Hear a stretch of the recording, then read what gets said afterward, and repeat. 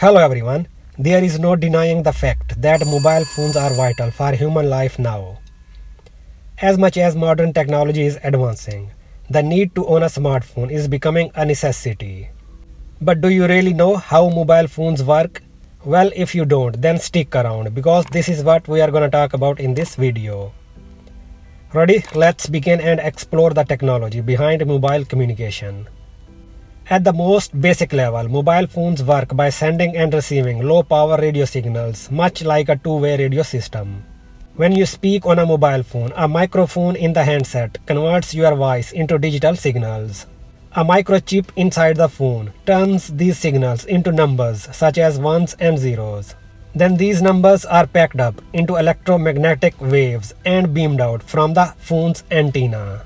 After that, electromagnetic waves created by your mobile phone are picked up by the cell tower located in your area and convert them into high-frequency light pulses. These light pulses are sent to the base transceiver box located at the base of your cell tower by using an optical fiber cable for further signal processing. After processing, your voice signals are routed onwards to the destination tower. When the destination tower receives the light pulses, it radiates them outwards in the form of electromagnetic waves, and the other person's mobile phone then receives the signals. These signals go through the reverse process and then your friend can hear your voice. So this is how basically mobile phones work.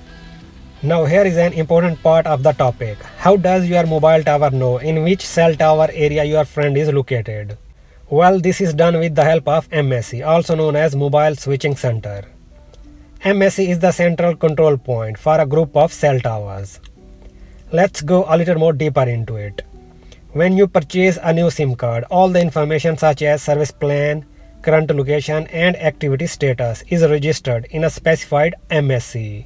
This MSC is called your home MSC. When you move outside the range of your home MSC, the new MSC which serves you instead is called a foreign MSC. When you enter a foreign MSC, it communicates with your home MSC. Now here is an important point to note. Your home MSC always knows in which MSC area you are located.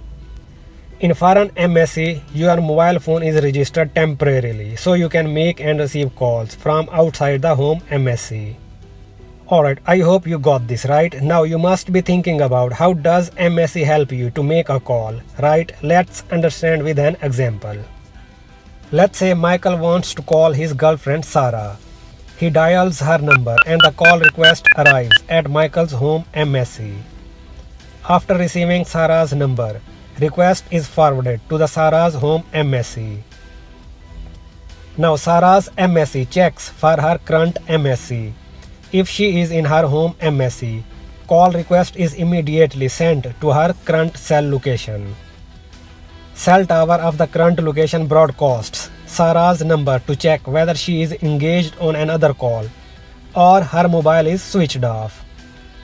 If everything goes right, Sarah's mobile phone responds to its cell tower by identifying itself. After identification, her mobile phone rings and the call gets connected. Then both Michael and Sarah can talk to each other. Okay, now what happens if Sarah is not in her home MSC? So in this situation, her home MSC simply forwards the call request to the foreign MSC. Then foreign MSC follows the same procedure that we just discussed to establish a call connection. Alright, so with that, this wraps up today's topic. Thanks for watching. Please subscribe for more videos.